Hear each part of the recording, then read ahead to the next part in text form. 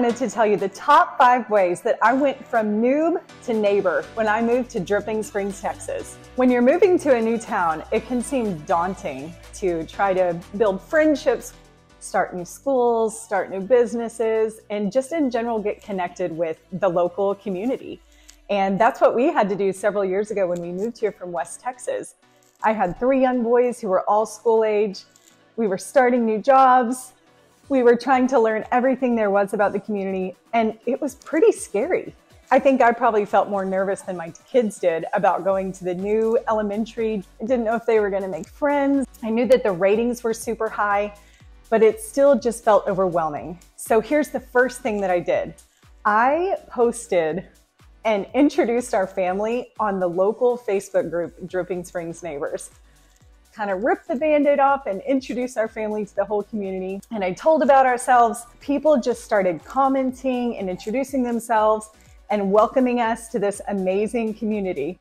Now, the Dripping Springs Neighbors Facebook group is a great place to learn about local happenings, to learn about whose dog is missing, whose horse is loose on Fitzhugh, whose kid is not driving well. But the community is such a great place to just have boots on the ground of what's happening, what's coming, what the local feelings are about different developments and different problems. And it's really cool to learn when people are in need. They'll post on there, and so many amazing Texas people will offer to help. So step 2 after that post was I added every person that commented as a Facebook friend. And I started interacting with them and learning about their lives. And it was a great way just to start immersing myself in the local community. The third step was I reached out and I scheduled play dates and coffees with the people who commented. I actually made some really awesome connections.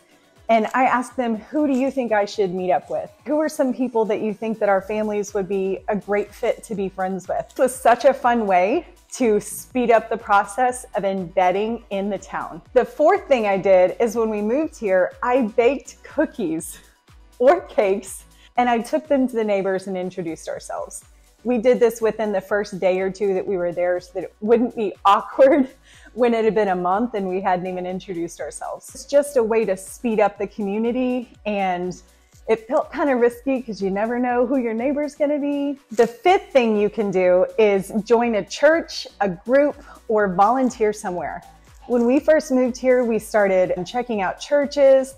I started volunteering at the local food pantry and then with a youth group. There's all kinds of networking groups. I even started a networking group, and it was just so much fun.